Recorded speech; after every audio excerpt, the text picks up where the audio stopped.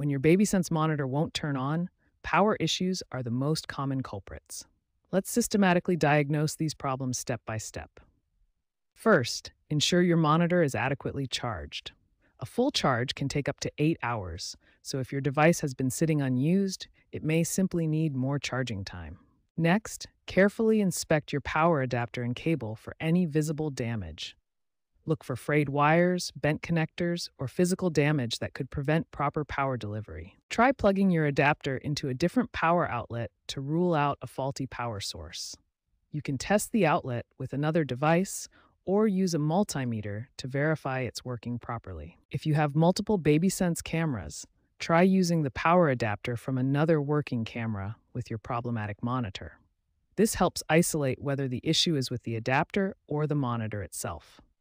If your monitor has been completely discharged, try a forced reboot.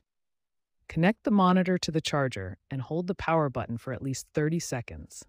This can sometimes jumpstart a dead battery by draining any residual power. These power diagnostics solve most Babysense monitor startup issues. Remember, adequate charging time, inspect all connections, test different power sources, and try the forced reboot technique when the battery appears completely dead. When basic power checks fail, advanced troubleshooting focuses on the internal battery system.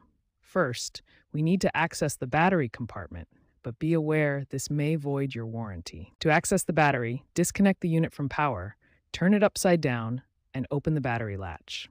Check for dust, debris, or loose connections inside the compartment. Disconnect the battery connector for about 30 seconds, then reconnect it. This can resolve connection issues.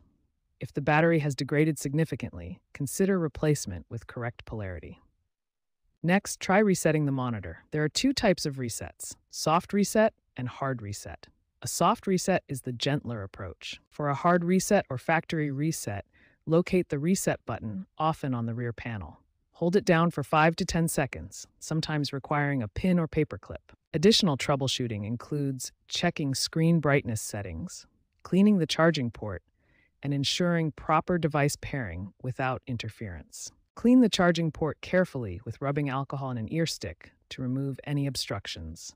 Finally, ensure the baby and parent units are properly paired and check for interference from other electronic devices.